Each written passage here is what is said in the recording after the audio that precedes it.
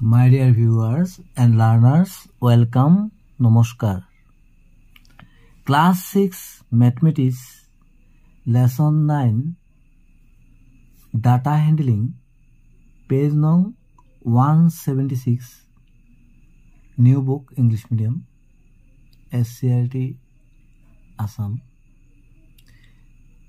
Example, Pranjal, Ibrahim, John and Mukut went together to a weekly market on Sunday. तामने Pranjal, Ibrahim, John और मुकुटे एकलगे बजारले গৈছিল weekly মানে সাপ্তাহিক বজাৰলৈ গৈছিল কেতিয়া গৈছিল অন সানডে দেওবাৰ প্ৰাঞ্জল ইব্ৰাহিম জন আৰু মুকুটে একলগে দেওবৰীয়া সাপ্তাহিক বজাৰলৈ গৈছিল They went to the market with some money with them. তেওঁলোকে বজাৰলৈ কিছু টকা লৈ গৈছিল some money with them. তেওঁলোকে কিছুমান টকা লৈ গৈছিল তাৰমানে বজাৰলৈ যাওঁতে প্ৰত্যেকে কিছু টকা লৈ গৈছিল The amount of money taken by each of them is shown in the chart below. এতিয়া তলৰ এই চিত্ৰলেখনত কি দিছে কোনে কিমান টকা লৈ গৈছিল বজাৰলৈ তাৰ হিসাব দেখুৱা হৈছে ইয়া দিছে নেম অফ দা বয় তাৰমানে লৰাৰ নাম ইয়া দিছে এমাউন্ট অফ মানি তাৰমানে টকাৰ পৰিমাণ প্ৰাঞ্জলৰ সব এইকেইটা দিছে তাৰমানে ইয়াত দি দিছে যে এই পিকচাৰটো কি বুজাইছে ₹10 আৰু এনে ধৰণৰ পিকচাৰটো কি বুজাইছে ₹5 তো প্ৰাঞ্জলে কিমান লৈ গৈছিল এটা পিক্স এনেকে ধৰণৰ এটা পিকচাৰ কিমান বুজায় ₹10 that means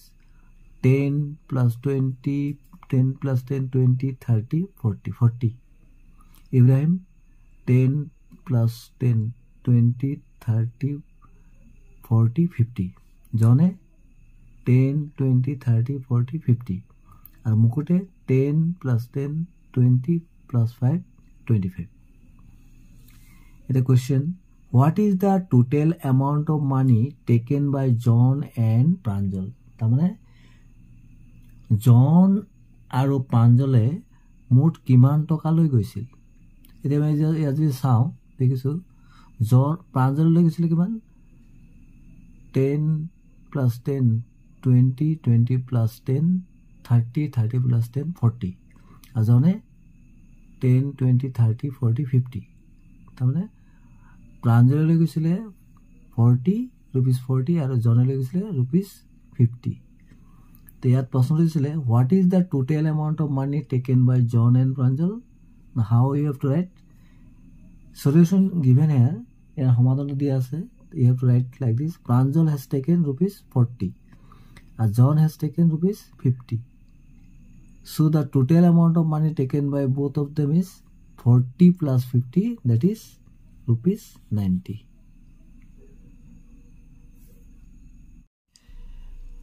2 Which two of them has taken the equal amount of money while going to market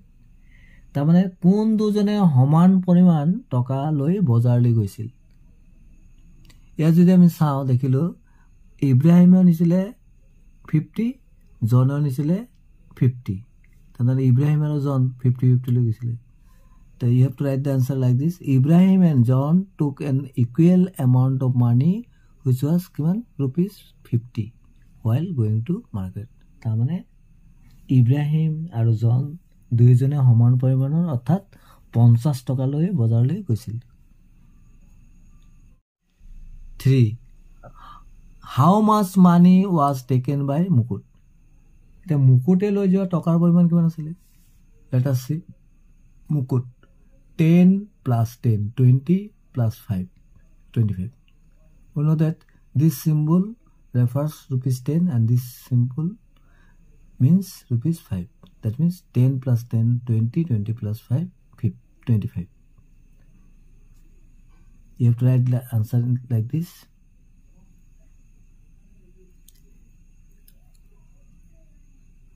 Mukut has taken ₹25 while going to the market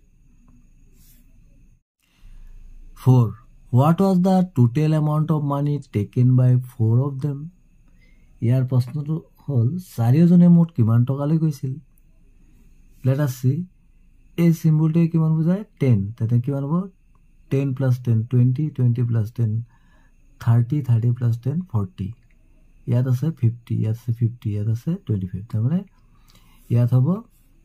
40 ইয়াত হ'ব 50 ইয়াত হ'ব 50 তাৰমানে ছিলে 25 তো টোটাল কিমান হ'ব 5 5 plus 5 10 plus 4 14 14 15 16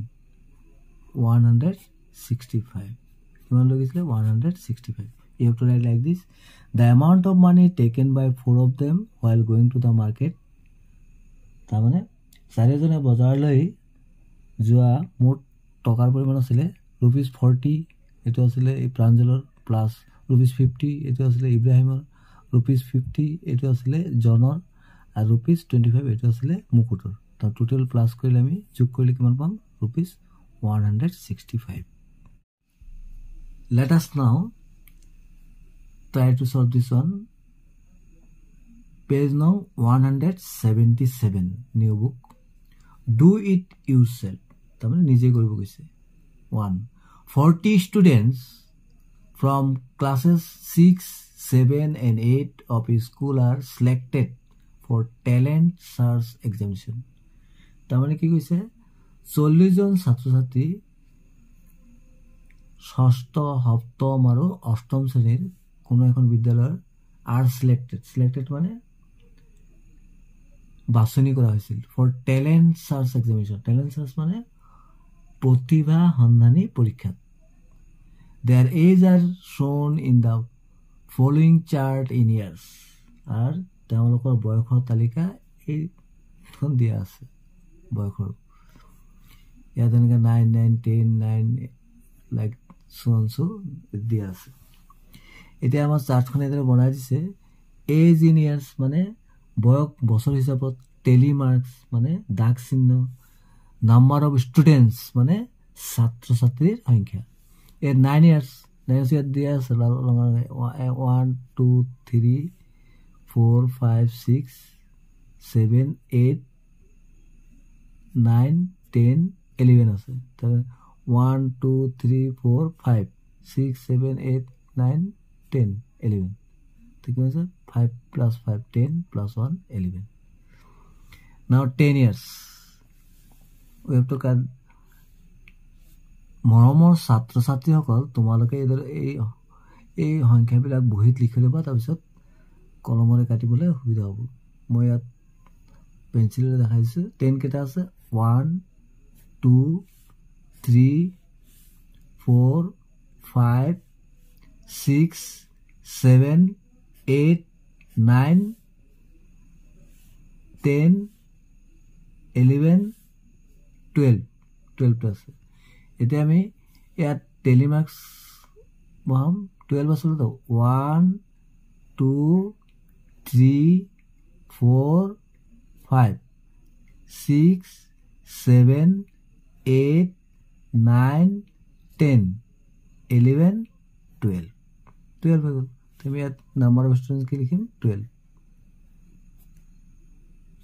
now 11 years let us see 1 2 3 4 5 6 7 8 9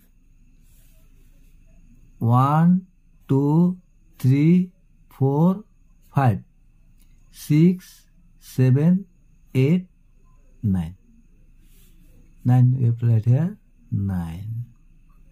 now 12 years let us see first line there is no 12 second line no 12 third line 1 2 3 4 5 1 2 3 4 5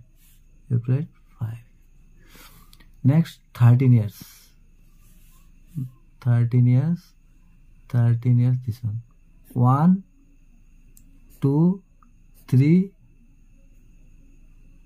3 only. 1, 2, 3. Now I have to write 3. Now, আমি যে কৰিছো তো শুদ্ধ হৈছে কিনে আমি কেতিয়া চাম আমি এটো প্লাস কৰিলে চাব পাৰো প্লাস কৰিলে কেন হ'ব 11 ৰ লগত 12 প্লাস কৰিলে কেন হ'ব 23 23 ৰ লগত 9 প্লাস কৰিলে কিমান হ'ব 23 আৰু 9 হৈ যাব 32 32 ৰ লগত 5 প্লাস কৰিলে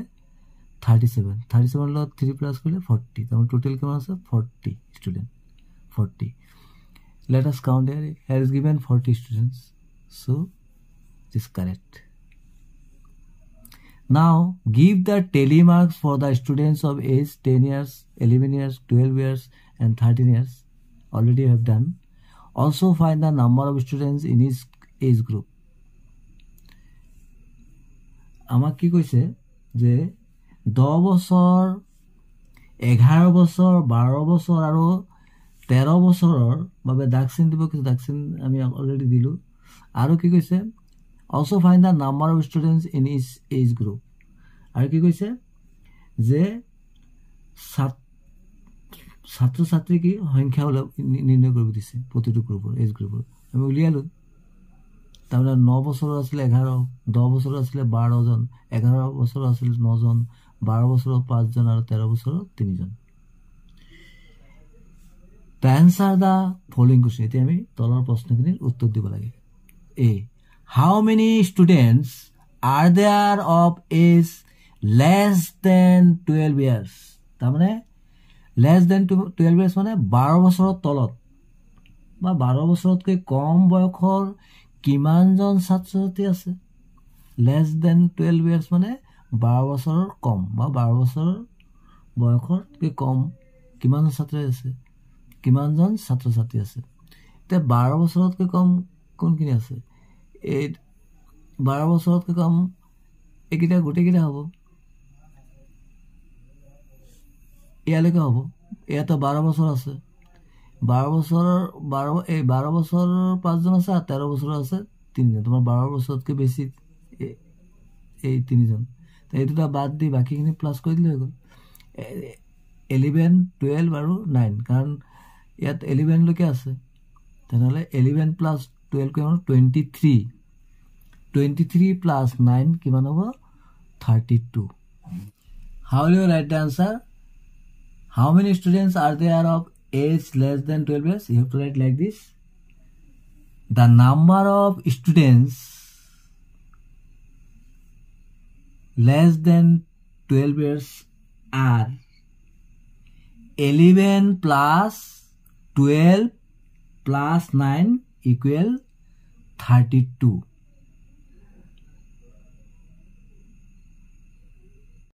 B. How many students are there together of 9 years and 13 years of age? তাহলে কি কৈছে প্ৰশ্নটোত